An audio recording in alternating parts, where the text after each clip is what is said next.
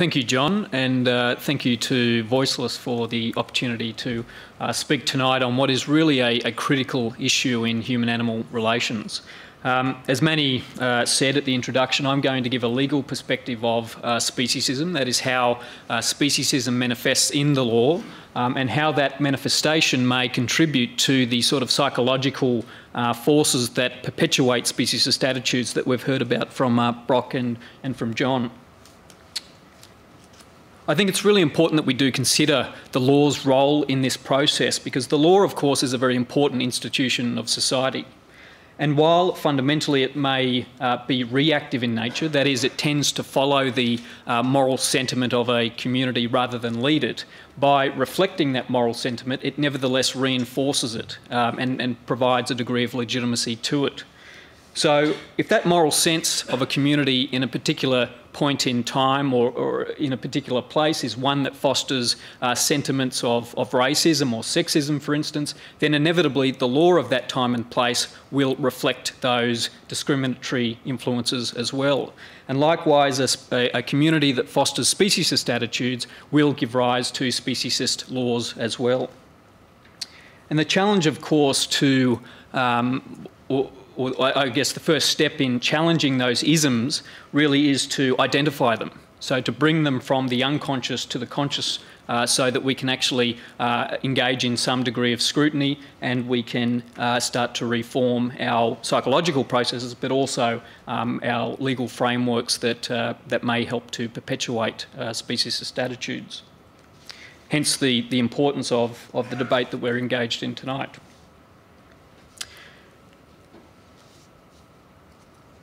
So the manifestation of speciesism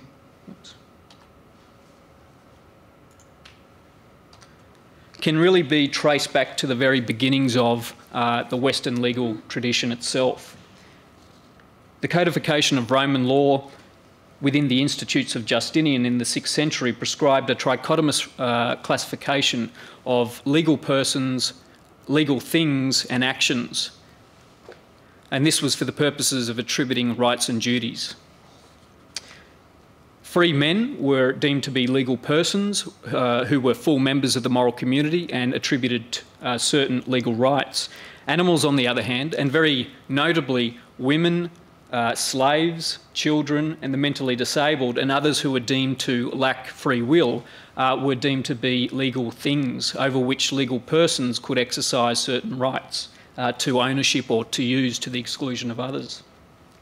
So you can see right from the very beginnings of recorded legal history, we see these parallels between different types of discrimination, and all based on the assumption of man's superiority over others. And unfortunately, these classifications were taken up by the English common law, the development of the English common law in the Middle Ages around the 12th century. And the property status of animals was further fortified by successive legal, philosophical and theological thinkers. So it was a very anthropocentric worldview, where human beings, or at least free men, were seen to be at the centre of the universe, and everything else on Earth existed for his use. And at this time, animal welfare laws certainly didn't exist. They were unheard of, and the state had absolutely no right to interfere with how a person chose to use their animal property, regardless of how cruel that use may have been. And it wasn't until the late 18th century that English legal philosopher Jeremy Bentham first proposed that animals should be afforded direct moral status simply by virtue of their sentience, that is, their ability to experience pain and suffering. And he, quite famously now, argued that a full-grown horse or dog is beyond comparison a more rational as well as a more conversable animal than an infant of a day or a week or even a month old. But suppose the case were otherwise, what would it avail? For the question is not can they reason, nor can they talk, but can they suffer? So what Bentham was saying here is that rationality, moral agency, higher intelligence, or the ability to comprehend the social contract features that traditionally were reasons to exclude people or animals from the moral community were not actually overly relevant. To Bentham, it was simply the state of being sentient that was the necessary element to be provided with moral status and to be afforded the benefits of equal consideration.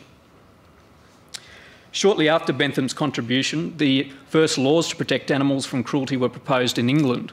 Following several failed attempts, the Act to Prevent the Cruel and Improper Treatment of Cattle was finally passed in 1822, the first major animal protection law of its kind in the world.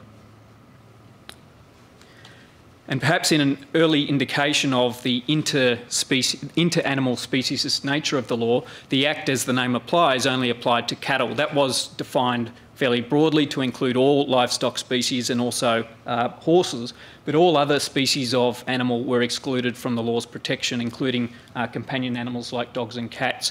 Back in 19th century England, those animals simply weren't as instrumentally valuable as livestock. They weren't very expedient in pulling carts or carriages or ploughs or providing food and fibre to the people of 19th century England. So they simply weren't a priority back then, and which is quite ironic in contemporary terms, because now it's precisely that commercial or instrumental use of animals that leads to the watering down of protections for certain species of animals, and I'll get to how that is perpetuated through the law in a minute.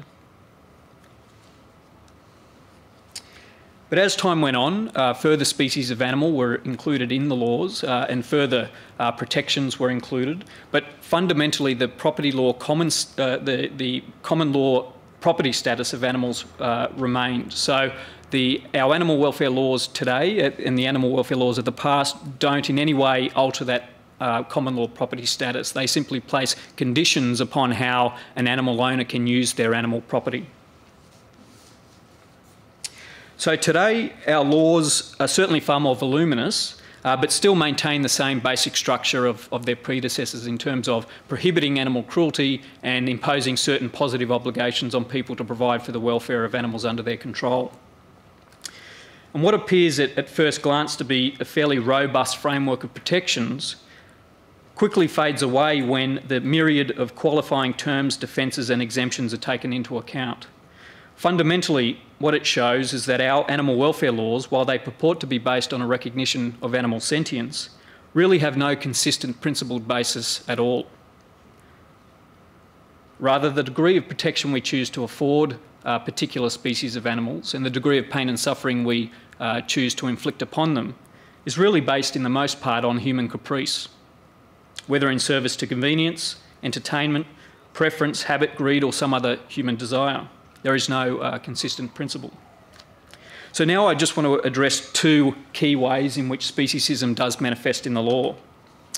And these include the application of the principle of unnecessary harm and the use of wholesale exemptions for certain species in particular contexts. And as we're in Queensland, I'll use the law of the land to demonstrate, but these examples are equivalent across jurisdictions throughout Australia.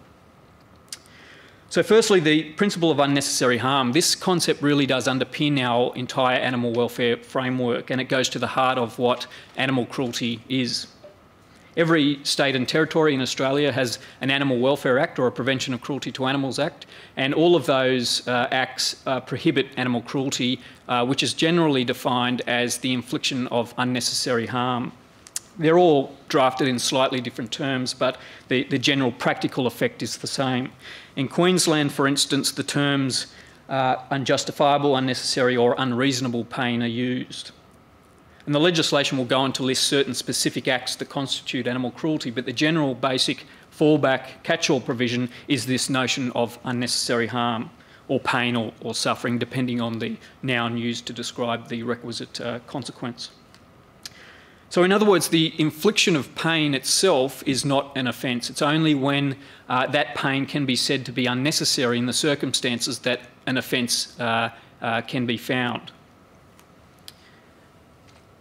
So what is unnecessary harm? How do we determine this? Well, the courts have established a fairly defined method for determining when an act can amount to unnecessary harm, and they apply what is referred to as a proportionality test. That is, they test to see whether the pain caused to the relevant animal is proportionate to the object sought to be achieved by the harm-causing practice. It requires the courts to first consider the purpose of the practice that is causing the harm and to determine whether or not that purpose is actually legitimate in the outset. And almost all purposes for animal use will be considered to be legitimate at the outset almost without question. Only actions carried out for sadistic purposes or omissions through neglect or laziness will be deemed to be illegitimate forms of animal use, and any pain suffered to animals as a result of those conditions will be deemed to be unnecessary and therefore constitute cruelty at the outset. And probably 90% of the animal cruelty prosecutions in Australia are for offences of that nature. So fairly black and white, clear-cut, sadistic cases of sadistic cruelty or callous neglect. Any issues are usually to do with evidentiary issues or procedural issues. But all other purposes for animal use are deemed to be legitimate. So whether it's for food and fibre, scientific research, or even for entertainment, these are all deemed to be legitimate uses of our animal property. So once a legitimate use is established, then the court will go on to consider the means used to achieve that purpose. And what they're looking at there is the degree of pain and suffering caused to the animal in the process to determine whether or not the amount of pain and suffering was proportionate to the purpose sought to be achieved. As Justice Hawkins outlined in the leading case of Ford and Wiley, the beneficial or useful end sought to be attained must be reasonably proportionate to the extent of the suffering caused, and in no case can substantial suffering be inflicted unless necessity for its infliction can reasonably be said to exist.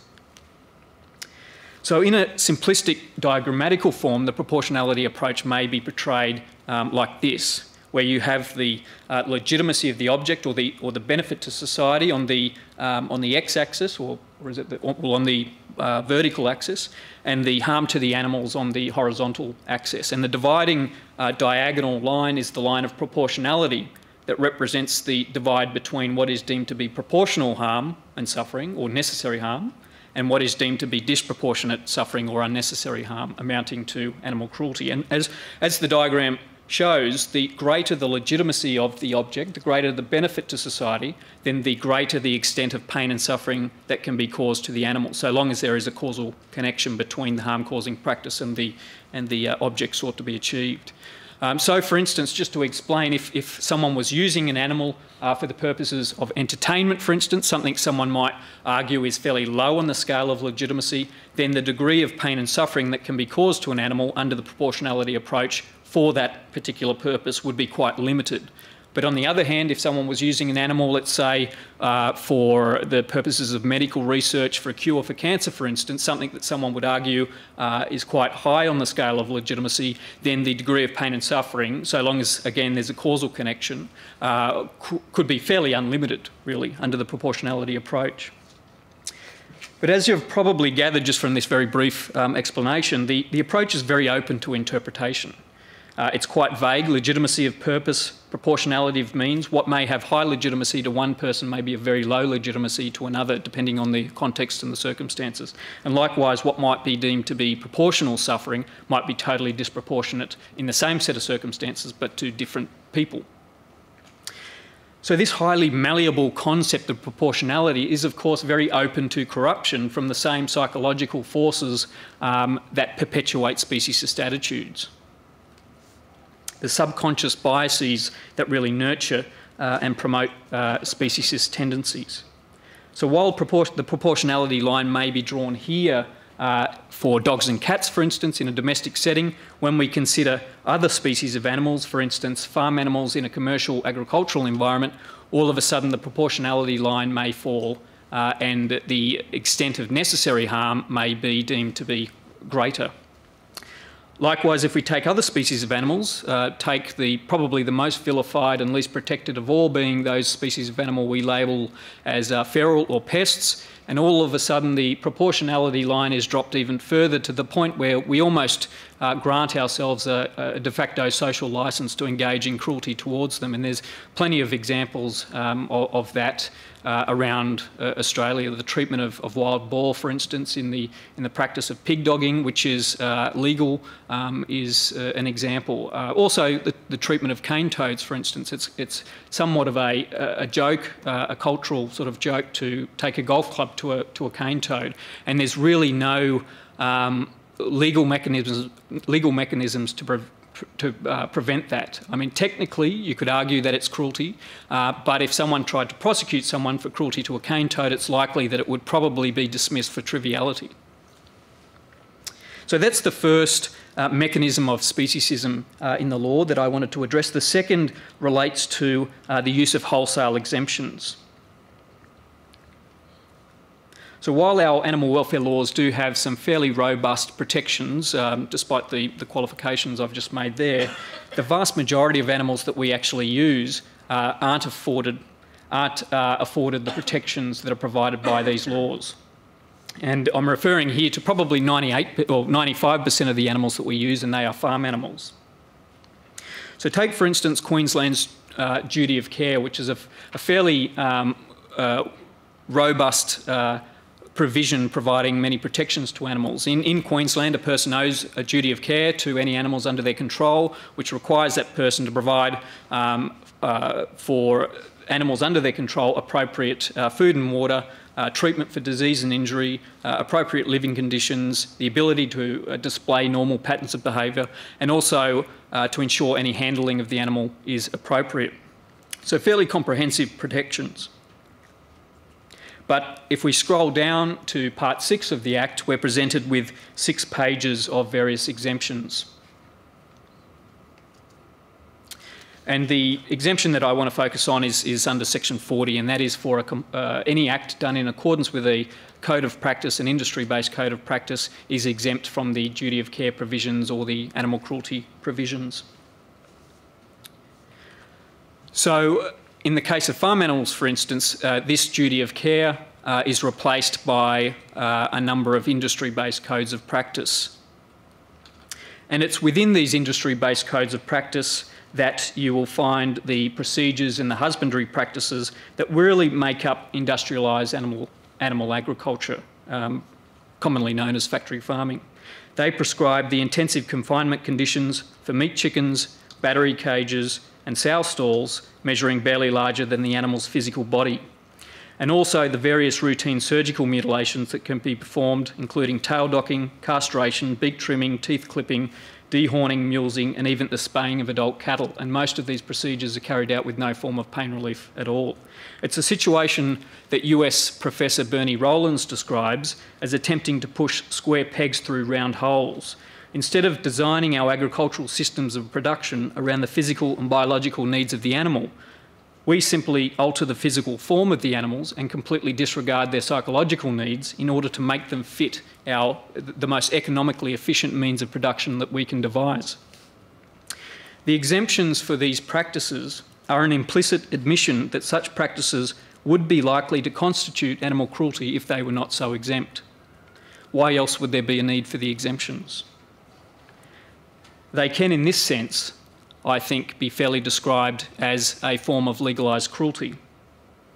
What is permitted in relation to one species of animal would be a matter for prosecution if committed against another. So this legal speciesism really serves to reinforce the social and the psychological processes that make up our speciesist attitudes. It's legal, therefore it's normal, it's okay. And it's a very circular logic because it became legal in the first place precisely because it was normal. The exemptions traditionally were focused just on any routine livestock husbandry practice. So it became legal because it was normal, and now that it's legal, the normalisation of these practices is fortified. So it's a vicious cycle, and it's a cycle that really can only be broken with objective scrutiny and a degree of moral enlightenment. And I'm just going to propose very briefly a few legal strategies that may contribute to that moral enlightenment. Firstly, we must have an express recognition of animal sentience within our animal welfare legislation. We need to develop a more principled and consistent approach to animal welfare law and policy, and I think by expressly recognising sentience and its ethical relevance within the objects and the preamble clauses of our statutes, it will put sentience front and centre of the framework. Respect for sentience must be a principle that runs throughout our animal welfare laws and our regulations, standards and our codes of practice that are developed underneath them. And this could partly be achieved, and this is the second proposal, by placing further conditions on the development of such subordinate legislation to ensure it's consistent with the primary provisions of the animal welfare statute. So any code of practice or standard and guideline developed under the Animal Welfare Acts cannot prescribe any practice that is going to be in conflict with the duty of care provisions or the objects provisions of the primary statutes. Thirdly, we need to tighten the proportionality approach to determining when harm caused to an animal is unnecessary. For too long, the approach has resulted in an interpretation where necessity is reduced to mere convenience or preference. We need to bring necessity in the true sense of that term back into the equation, where harm is only permitted where it is absolutely necessary and there are no less or non-harm causing alternatives available. And there are plenty of international examples of how that provision can be redrafted. And finally, we need to establish a more democratically legitimate and procedurally fair approach to governing the development of animal welfare law and policy in this country. Vesting total control for these functions within agricultural institutions, including state and federal departments of agriculture and ministers for agriculture, who value animal welfare primarily by how it contributes to industry productivity, serves to ostracise the growing number of people who don't view animals in the same instrumental terms. An independent government institution is required to undertake or at least oversee these functions to ensure they're carried out in an impartial and principled fashion based on science and expert advice on animal welfare rather than political lobbying by interest groups. So while these proposed reforms certainly won't completely eliminate speciesism from the law, I think they will go some way to ameliorating its effects. It has now been 2¼ centuries since Jeremy Bentham first proposed that sentience was the only relevant criterion to granting the benefits of equal consideration to animals, and almost 150 years since Darwin fundamentally busted the myth of human exceptionalism by showing that the difference between human and non-human animals is not a matter of kind but simply one of degree. Our challenge now is to make sure the 21st century is the century in which the law finally catches up. Thank you.